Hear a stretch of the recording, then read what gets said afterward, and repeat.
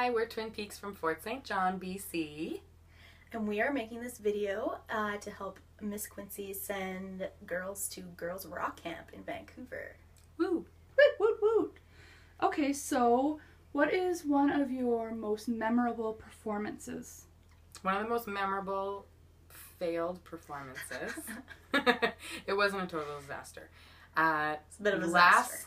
A bit of a disaster.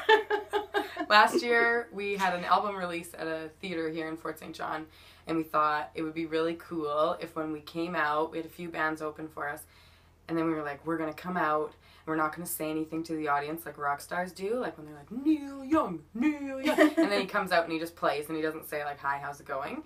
So we were like, we'll just walk out, and we'll just hit that first chord, and everyone will go nuts, and it'll be the best plan we ever had.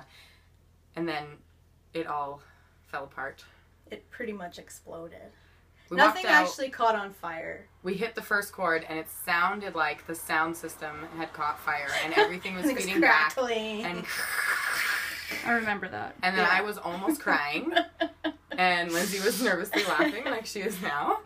We made lots of jokes about everyone staying in their seats because it wasn't a real fire, and the performance was gonna go on. We were gonna make up for it, and we called it the Twin Peaks Extravaganza. So it's an extravaganza. You never know what could happen at extravaganza. But it definitely tested our improv skills, which we do use a lot on stage. One of our biggest skills that we have as a band is our banter, which is a really big thing when you're on stage. I think my favorite performances are when people don't rehearse things. When I feel like when they're too rehearsed, then it can get a bit... People can tell.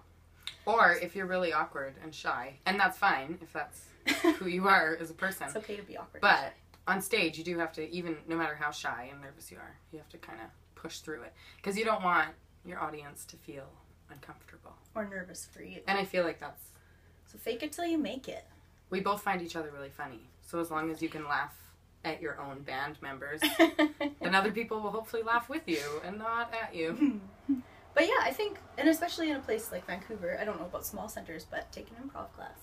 Yeah. So I did lots of improv in high school, and it just really helped me.